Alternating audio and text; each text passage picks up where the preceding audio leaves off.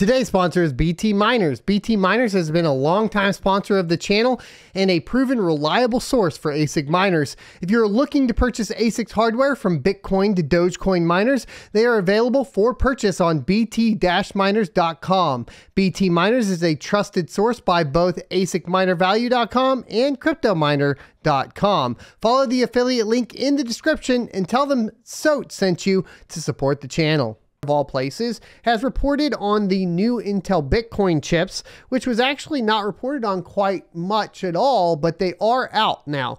And this is coming from Hive, and they are, of course, the Bitcoin mining chips, and they lower the power usage, but we don't have access to them on the broader market. Cryptocurrency mining company Hive Blockchain said this week they had begun to deploy 5,800 Intel Blockscale accelerator-based BuzzMiner mining systems that it designed itself. To date, this is the first large-scale deployment of Intel-powered mining machines. Also, the company disclosed that it earned $33.15 million in December by lowering its power use, and therefore the number of Bitcoins it mined, reports CoinDesk. Crazy. Hive constantly optimizes its hardware to improve efficiency and lower power consumption. Late last year, the company ordered the production of 5,800 Hive BuzzMiners, cryptocurrency mining machines that it designed itself based on Intel's Blockscale custom ASICs. So far, the company has received and installed 1,423 of these machines and shipped 987 systems to Sweden, where they will be installed by January 15th. The remaining systems will be tested and shipped by the end of the month. In addition, Hive plans to replace older ASIC and GPU-powered mining hardware with its own BuzzMiner machines. Meanwhile, Hive appears to be the largest buyer of Intel Blockscale chips. Also, the company recently procured 3,570 Bitmain S19J Pro miners, 2,050 of which have been installed already.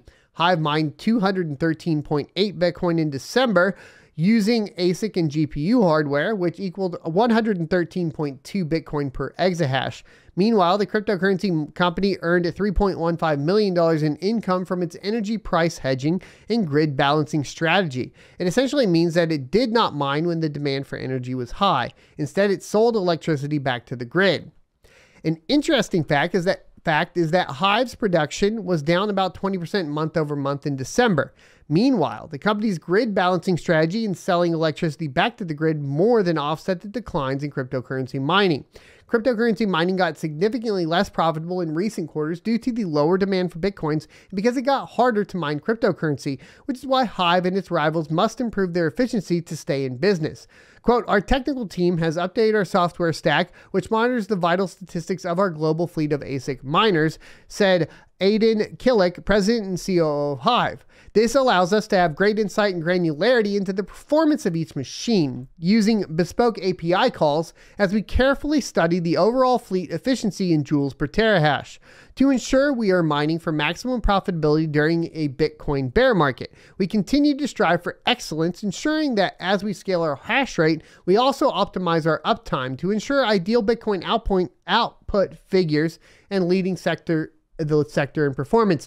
Now, we've talked about this before. And one of the big things that is difficult here from a principled stance of Bitcoin and cryptocurrency in general is that mining is no longer one CPU, one vote. That's gone way out the window. And with the production of ASIC miners, obviously the biggest complaint was that Bitmain was one of the only, for the longest time, producers of Bitcoin mining hardware. And it was incredibly hard to compete with them because they would mine on the latest and greatest hardware and wait until they had a new model before they would sell you the old model. But at least they would kind of sell you the old model in a reasonable amount of time. In the current kind of sitting that we are looking at, right, in the current setting with what's happening between power companies and companies like Hive and so on, is the forcing out of like the general public from mining. It is nearly impossible to compete.